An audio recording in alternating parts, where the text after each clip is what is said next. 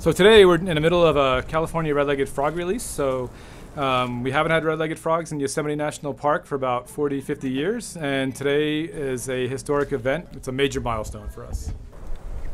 We're walking out to the Meadow in Cook's Meadow in Yosemite Valley, and the zoo folks are carrying red-legged frogs in a Tupperware container that have been raised from an egg. It took about a year to reach an adult-sized frog. So once they get to about that size, the zoo brings them from the San Francisco Zoo back to Yosemite Valley, and we walk out off the meadow so the public might see us as a small group releasing individual frogs into the actual meadow. The red-legged frog has been federally threatened since 1996. The frog, actually, its significance has played quite a large role in California's history. Mark Twain first made this frog popular in his writings of the celebrated jumping frog of Calaveras County. And these frogs were collected by the metric tons, so it wasn't long before these populations basically plummeted to zero.